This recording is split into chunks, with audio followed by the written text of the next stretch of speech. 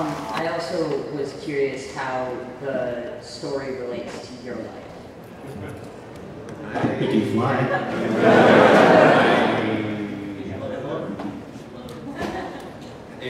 Like, just overall? What? Just like overall? I mean, like just how? going on for a while?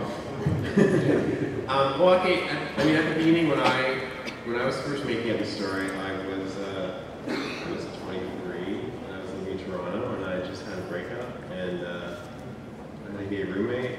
I had 2 gay roommates. There was going to be 2 gay roommates at first.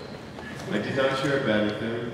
I had shared a bed with another guy the year before, though, who wasn't gay. And I thought that was a nice thing to mix together. And yeah, so Scott Pilgrim kind of started out as this, it started as a song, Scott Pilgrim. And I really liked that song. And I was like, I want to make a comic with that title because I like this band. The band had broken up a couple years earlier. And I wanted to just kind of pay tribute to them. Plum Tree. They're on the soundtrack, and I love that. I've made retroactive history.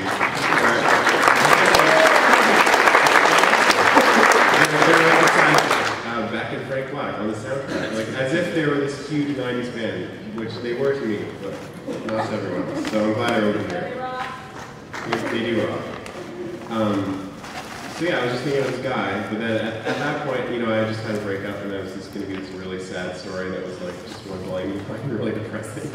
And then I was like, and then I met another girl. So fortunately for everyone, I met an American girl, and I started thinking about other stuff.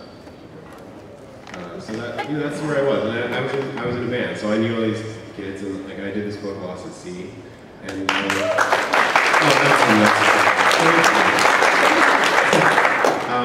and my friends read Lost at Sea, and Lost at Sea is it's wonderful. I'm sure many of you love it. But when I show it to my friends, they're like, "Oh, this is kind of sad. I don't know if I want to know all this stuff about you." So part of it was just wanting to make something that reflected our lives and that they could just enjoy, that we could. Was your band good, or did it rock, or did it suck? I loved being in bands. What was the name of your band? My first band was called Imperial Otter, and there were 7 people in the band at first, and we recorded a few songs, and we had so much fun. What instruments did you play? I played keyboards. My roommate played keyboards, and I just kind of stole it. Did you sing? Yeah, I sang on some stuff. It was just like really fun, And then the whole thing fell apart, which happens when you're in a shitty band. 7 people? 7 people, yeah. The drummer was drinking too much and whatever. So bands just kind of crumble unless they don't. And then we kind of reformed as a new band called Honey Deer, and that was while I was doing the first Scott Pilgrim. So we even played at Lee's Palace, and I was like, sweet, now I can do Lee's Palace and Scott Pilgrim, because I have reference photos for when I was playing there. And that's pretty much it. Then I moved away from Toronto, to be honest, and for the rest of it has been kind of looking back on those 2 or 3 years. What about Bomberman 2? Bomberman 2, what about it? That was played on the basement all the time. Yeah, man, I played Bomberman 2. I was playing Bomberman on Sega Saturn before I moved to Toronto. All the time with your friends on the basement? Yeah. Well, not in the basement, but yeah, no, I played a lot of that game. 5 players. Sega Saturn. It was awesome. That's what we should have done today. 500 players. That would be really upsetting. All right, next question. What was the neatest byproduct of the movie aside from money in the movie? What was the byproduct?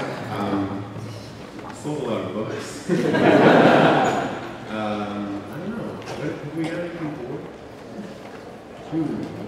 The other day, I was at Bill Pope's house, the cinematographer, and he was drinking out of the mug with the Happy Avocado logo from Volume 4.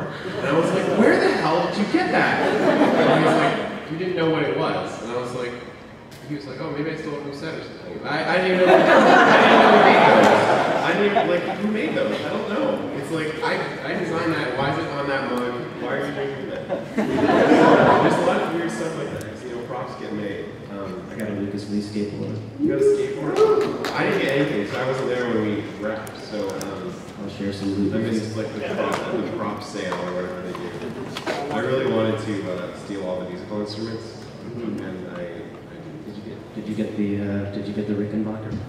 no, I wanted it. That's bullshit. Somebody needs to make a call. Yeah. Yeah, the Rickenbacker movie that's like all beat up and destroyed. Oh man, that's gonna end up in Planet Hollywood. Save it. If it ends up in Planet Hollywood, we're staging it. Yeah. I mean, to be honest though, like the coolest thing is that like we're all friends now. I'm friends with this guy, and we've been friends for like 4 or 5 years now, and that's really cool. That's really sweet. Hey, we bro out. That's sweet. Would you hug? No, I think I'll like. All right, next question. Hey, what's up? I'm doing a panel.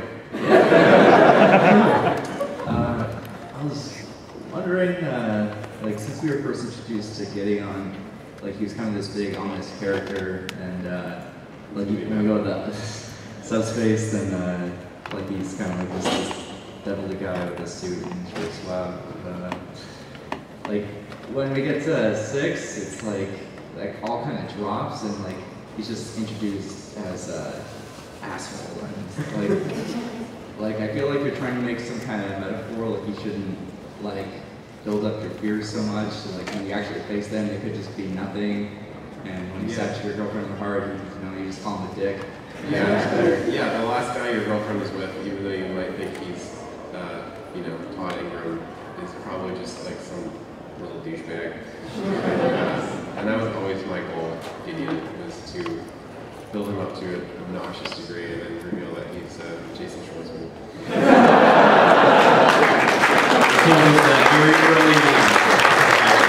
Schwartzman was actually the first casting in our Gideon.